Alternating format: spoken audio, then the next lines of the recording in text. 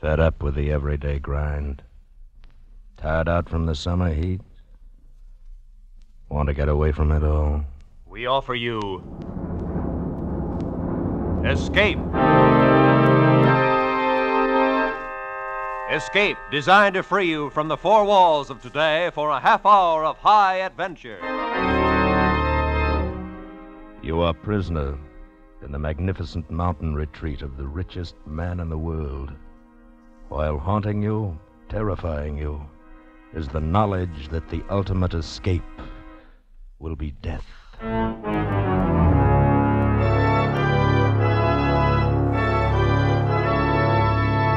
Tonight, we escape to an isolated Montana plateau and the strange secret of a stranger family, as F. Scott Fitzgerald told it in his fantastic story, The Diamond as Big as the Ritz.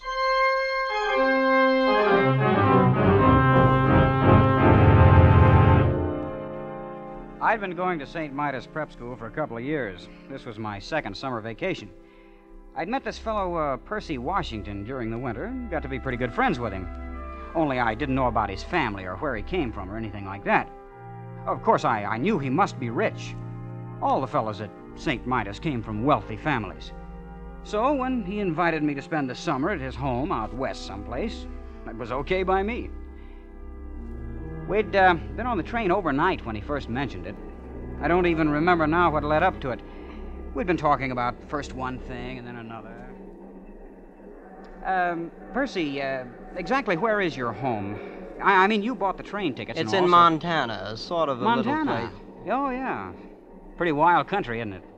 Some of it is. Now, you take Hades, Missouri, where I come from. It's been settled for 150 years. One of the first towns on the Mississippi River. Indeed. Oh, sure. That's very interesting. I sure do appreciate you're not making jokes about it the way some of the fellas do when I say I come from Hades. Why, you know my father's plantation... Huh? Do you know that my father is the richest man in the world? Oh? By far the richest? I read about a man that paid taxes on a $5 million income. Small fry. If my father paid tax on his real income, he'd disrupt the whole economy of the United States. No kidding. Oh, I like rich people. The richer a fellow is, the better I like him. My father could buy out all of the millionaires in the country and not even know he had done it. Is that a fact? I visited the Schlitzer Murphys once. They're plenty rich.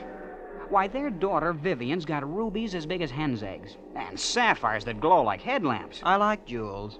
Always have. I used to collect them instead of stamps. And diamonds. The Schlitzer Murphys had diamonds as big as walnuts. Oh, that's nothing. Huh? Nothing at all. My father has a diamond as big as the Ritz. Please, I'm not joking. But you mean as big as the Ritz-Carlton Hotel? Exactly. My father has a diamond as big as the Ritz.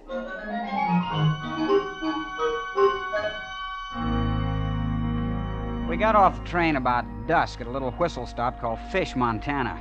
There wasn't anything there, not even a station. Just a broken-down old buggy and 4 or 5 sheep herders lounging beside the track. And I suppose wondering who we were. Anyway, Percy and I climbed into the buggy, and without saying a word, the driver cracked his whip, and off we went. I don't know how far we traveled. We didn't seem to be following any road, though, and after an hour or so, it got dark. But the driver kept right on, never saying a word.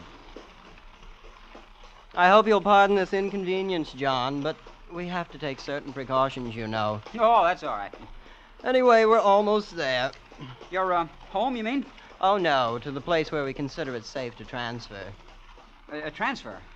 What do you mean? Oh, there's the signal now. Headlights. Pull up the horse, Absam. Here we are. An automobile, but how? There's no road. Oh, this car's special built. Doesn't need roads. Welcome home, Master. Good evening, Gigsum. Well, come on, John. Let's get in. Gosh, this car, what's it made out of? Silver? No, platinum. Those are emeralds in the hubcaps. And the upholstering, it's fur. Mink. You're ready, Master? Anytime, Gigsum. You've probably noticed the exceptional brightness of the headlamps. The lenses are cut from diamonds. Boy, what a car. This old junkie, we use it for a station wagon.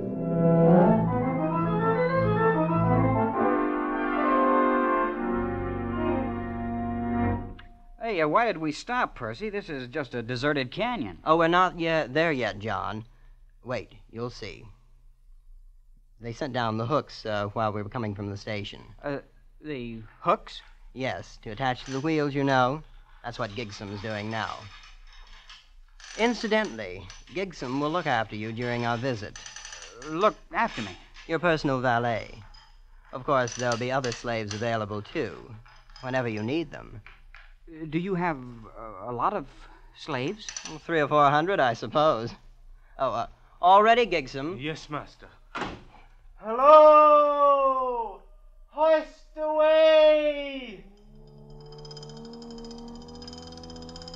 Look, we're leaving the ground. Yes, there's a hoist up there on top of the cliff. Has cables about a quarter of a mile long. But what for? Oh, it's the only way in. Imagine hoisting an automobile a quarter of a mile up the side of a cliff. It's really nothing. As you may have guessed, John, this is not going to be like anything you ever saw before in your life.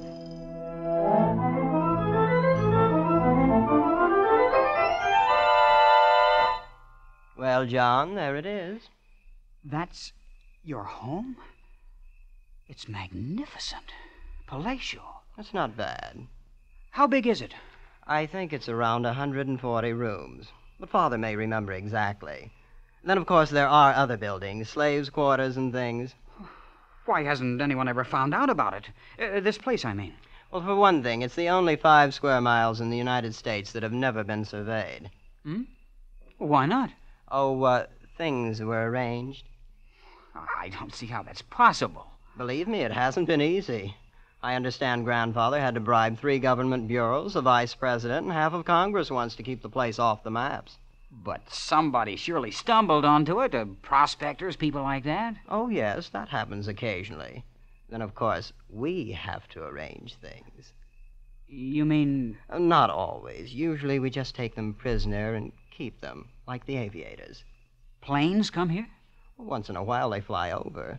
Of course, they never get away. We have 9 anti-aircraft batteries around the hills. You shoot them down? Oh, yes, great sport. It does upset Mother a bit. And there's always a chance one might get away. That's Father's greatest worry. This place is this whole thing. It's fantastic. Oh, come now, John. I picked you for a fellow with his feet on the ground. And you haven't seen anything yet, you know. This is only the beginning. And it was only the beginning. We crossed the acres of lawn and entered the great chateau. And from that moment on, vision upon vision tumbled together in a gigantic kaleidoscope of color, symmetry, and exquisite harmony. There were corridors lined with gleaming crystals lit by lamps cut from emerald, and great halls carpeted with chinchilla fur and ermine. And there was a white-haired man, pink-faced and very pleasant, who was Percy's father. And Percy's mother, a lovely lady with dark hair piled high on her head like a fragile queen. Soft music came from hidden places. Perfumes filled the air. Exotic foods and wines more rare than pearls. I thought there could be no more nor greater wonders. I was wrong. There were many more and greater ones. And one of them I discovered the next morning in the garden.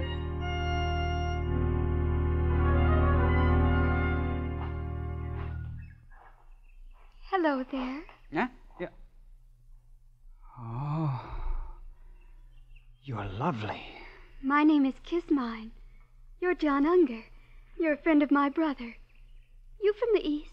No, at least not exactly. I'm from Hades. Oh? Missouri. Oh. Would you like to sit down here on the grass? Why, yes, sure I would. I'm going east to school this fall. Do you suppose I'll like it? I think so. Of course, it'll be different from all this. That's what Jasmine says. She's in the East now. I've never been outside. Who is Jasmine? My sister. She's older than I am. I hope you won't be offended, but you're the most beautiful girl I've ever seen. Yes, I know. What? I surprised you, didn't I? A year ago, I would have said thank you. But Father says it's very necessary to learn to take things for granted. So now I just take it for granted that I'm beautiful. You see? You're pretty sophisticated, aren't you? Oh, I'm not at all.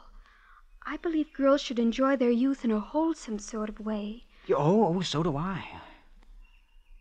I like you, John.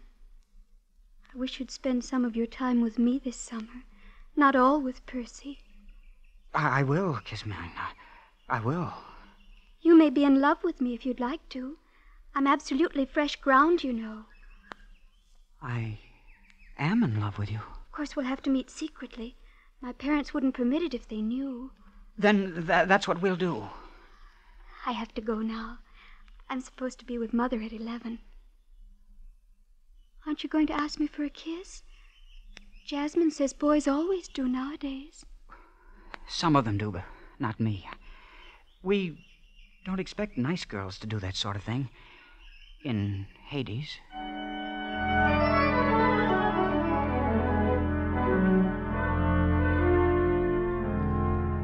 It was a funny thing. Percy's family were polite, friendly, always smiling. And yet all the time I had a feeling that some terrible and golden mystery lay hidden just around the corner.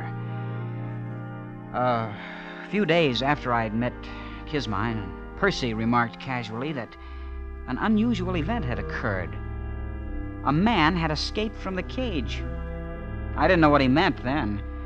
But the next morning, I was walking with Percy's father on the grounds of the estate. Mr. Washington, Percy said something about a man escaping from the cage. I didn't quite get it. The cage, well, perhaps you'd like to see it. It might prove interesting, just as a novelty. It's over there. These trees, they're 60 feet tall. And they have roses blooming all over. Yes, it's a rather interesting development by a Swiss botanist. These are the only ones in the world. Oh, I'll be darned.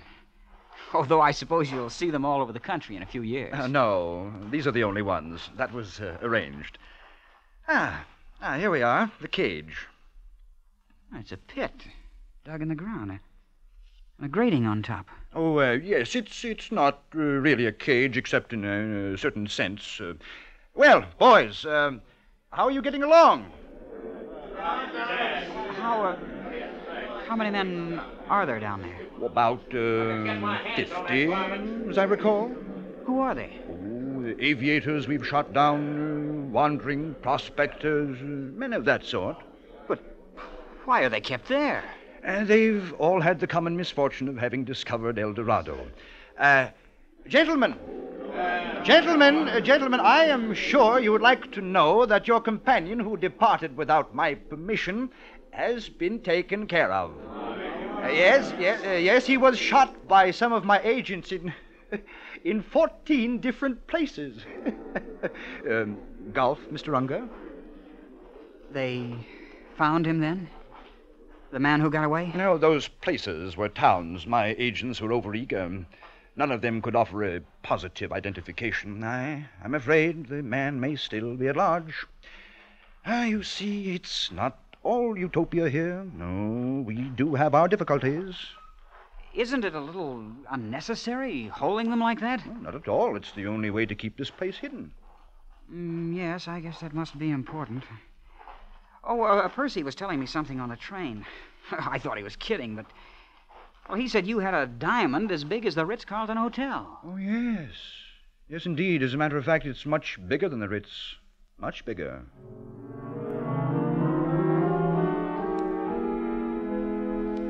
Well, summer went on. I was more and more in love with Kismine. She was priceless, exquisite, like no other girl in the world. After a couple of weeks, I kissed her, of course. And I was really in love for the first time. I should have known, should have put two and two together when Percy's father showed me the cage, but I didn't. Until one morning late in the summer, I slipped off with Kismine to the rose gardens. Kismine, I think we ought to elope. Oh, I don't know. It would be much nicer to be married here. But then it'd be more romantic to elope. Yes, all the Sunday supplements would write stories about fabulous heiress elopes. I knew an heiress from Omaha once, but I don't think you'd like her. She visited my sister here. Oh? You've, had other guests, then? Well, yes, we've had a few. Wasn't your father ever afraid they might talk outside? Well, to some extent. Let's talk about something more pleasant. What's so unpleasant about it? Well, I grew quite fond of some of them. You mean they told? And your father... They didn't get a chance to. Father had to be sure. But that's murder. What else could we do? In the cage, they'd have been a constant reproach to us. And Father does it so nicely. They're always drugged in their sleep, and we tell their families they died of scarlet fever in Butte. I'm not sure how that affects the statistics there. Of all the horrible... It is not. After all, it'd be terribly boring here without ever having anybody. Why, Father and Mother have sacrificed some of their best friends. You're no better than... That's what they plan to do with me, then. Couldn't you try to forget it? Be nice to me until you're put away. It's only for 2 or 3 weeks. You'd go on this way, kissing, talking about love, when you know I'm not much better than a corpse. You're not a corpse. You're not. I won't have you saying I kissed a corpse. That wasn't what I said. You did, too. I did not. You said that it... Now, just a moment. Father. Who kissed a corpse? Nobody. We were just joking. Now, you two haven't any business here anyway. Now, Kismine, go read. Go play golf. Now, don't you let me find you here when I come back. Yes, Father. Yeah. Good day, children. You see, now he knows you've spoiled everything. You don't really love me. Kismine, you... Oh, what's the use? What if you are rich and have this place? Why would it be so terrible if anyone found out about it? Why, it's on account of the diamond, of course. Diamond? What is this diamond all of you talk about? Well, it's... You'd better ask Percy. I'm always getting things mixed up. I will ask him. And another thing. I'm getting out of here tonight if I have to dig through the mountains. I'm going back east. Take me with you? No. Why not? Your father wouldn't permit it. If you won't take me, I'll go tell him I want to marry you. You can't do that. He'd bump me off this afternoon. Oh, please take me, darling. And we'll be terribly poor and very happy. And I'll cook things for you, herbs and berries and stuff. Won't that be fun? Oh, you will, won't you, John?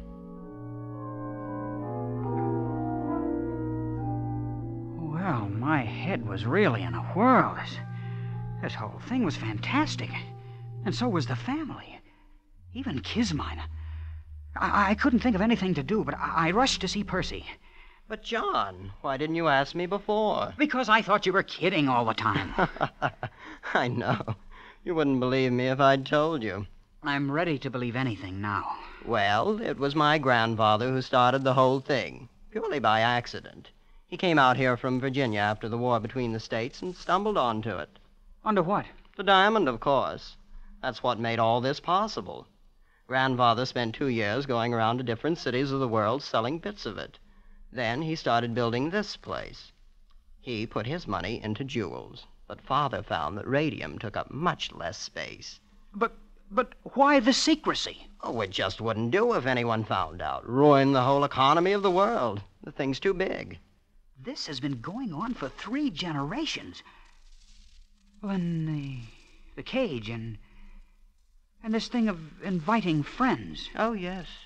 You see, there wasn't really any danger before airplanes. They are what worry us. And you knew when you invited me here what would happen. Please, John. I thought you'd be more sensible about it. After all, you can see my position. Yeah. Where is it? Where do you keep this diamond that's caused so cockeyed much trouble? Oh, I thought you'd guessed. You've noticed the hill the chateau stands on? Yes. It contains a cubic mile. And except for a thin covering of dirt, it's one big, solid diamond.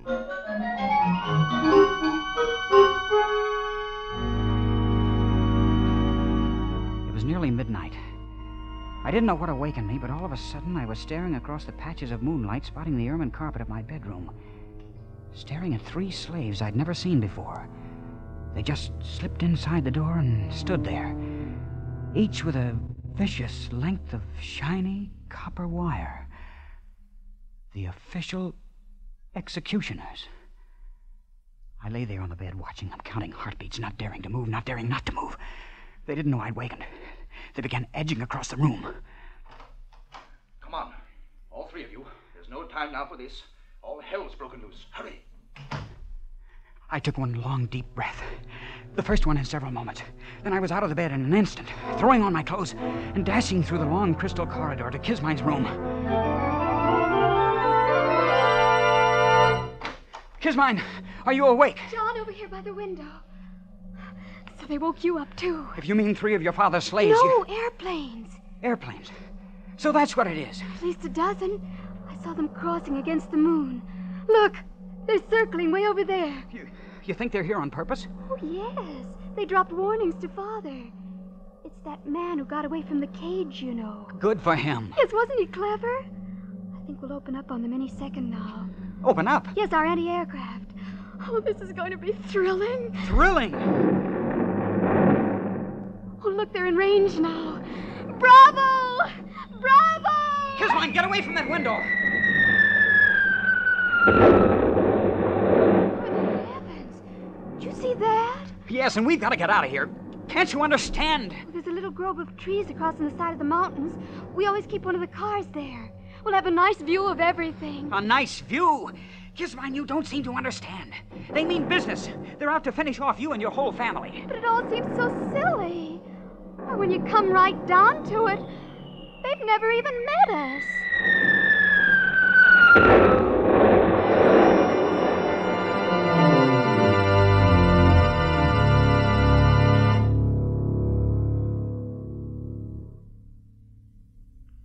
What time is it, John? Is it morning yet?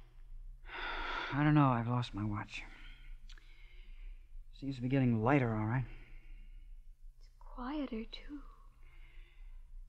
Your guns. They're knocked out. Every last one of them. It won't be long now. Seems such a shame. The family put so much work on the place. Everything's always been so pleasant. Yeah. You better get some sleep, Kismine. I'm going to walk down the path a little ways. You'll come back. Yes, Kismine. I'll come back. At the edge of the wood, I stopped and looked out across the valley toward the wrecked chateau standing on its diamond hill.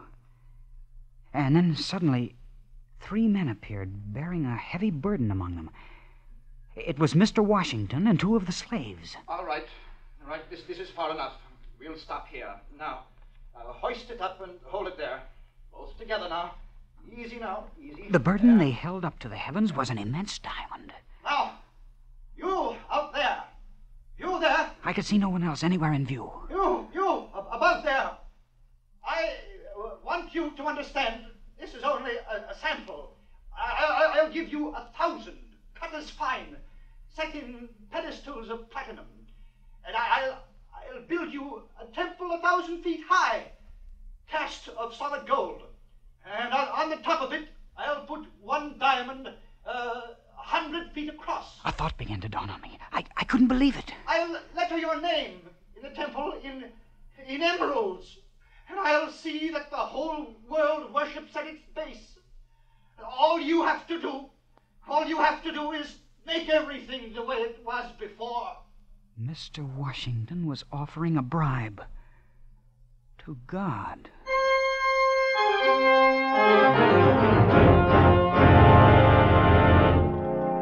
He stopped talking and waited.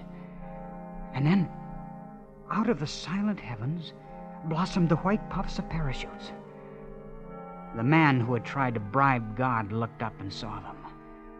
And he became old in an instant. And turning with lowered head, walked down the path toward the chateau. With sudden premonition, I whirled and headed for the spot where I'd left Kismine. Kismine and the car that needed no roads.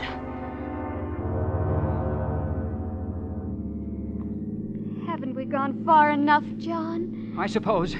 We're 10 miles from the chateau. It's all so hectic. This rushing about and losing sleep and everything. Hand me those field glasses. Here they are. You see anything? No. Oh, wait. What is it? It's your father and mother. And Percy. They're going into a tunnel down below the chateau. They've got an underground escape. No. No, I remember now. The mountain's wired. Some kind of an atom bomb. Atom? Atomic bomb? That's it. Father's had it for years. He always said it would disintegrate the whole works, diamond and all. Of course, he only regarded it as a last resort. So he'd rather have it like that. They're all inside the tunnel now. I can see the troopers moving in. I don't suppose there's really anything to be done about it now. And there wasn't.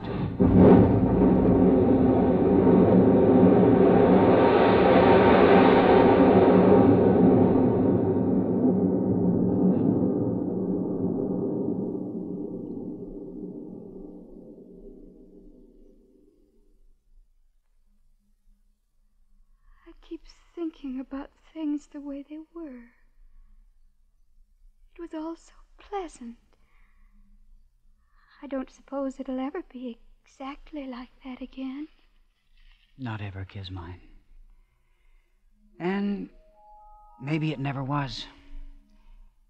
Youth is a time for dreaming. Dreams die, too. I'll probably have to take in washing. But of course we'll be very happy. What will we do, John? Do? Oh, we can love a while underneath the stars. That's a form of divine drunkenness we can all try. And then there may be other diamonds in the world, who knows? And even though it's a shabby gift, there's always disillusion. Turn up your collar, Kismine, before you catch pneumonia. Let's go to sleep.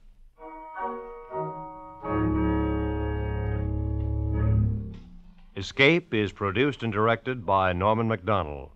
Tonight we have brought you The Diamond as Big as the Ritz by F. Scott Fitzgerald, adapted for radio by Les Crutchfield, with editorial supervision by John Dunkel. In tonight's cast were Sam Edwards, Peggy Weber, Danny Merrill, John Daner, and Don Diamond. Special music by Ivan Ditmars. Next week. Each time you fall asleep, you find yourself dreaming the same strange dream, one in which you live out your life in the distant future, and always a hideous fate moves closer to you, a fate from which you cannot escape.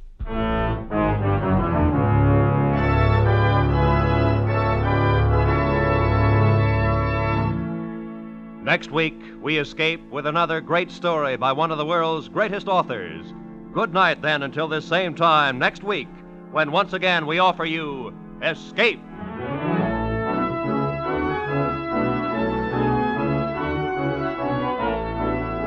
This is Roy Rowan speaking for CBS, the Columbia Broadcasting System.